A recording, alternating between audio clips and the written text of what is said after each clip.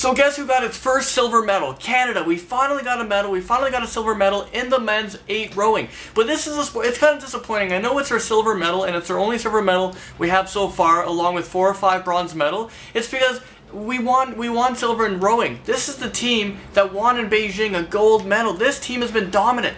But on this new team here, on the men's 8, there's only about 3 or 4 people that came from the Beijing Games. So a lot of these other people are young and new guys and unexperienced guys, saying that they did train hard and we were still favorites for the gold medal, but we fell a little short. We were actually in the hunt for the bronze at the end of the race. It was actually really epic. I thought we would barely podium. I would think, okay, maybe we would squeeze in for a bronze, but no, they hustled hard the last like 30 meters of the race and they pulled in for a silver medal. It was actually epic. It's their first silver medal. Congrats to Canada. It was a pretty epic race and a big celebration. Let me know what you guys think. Did you guys see this race?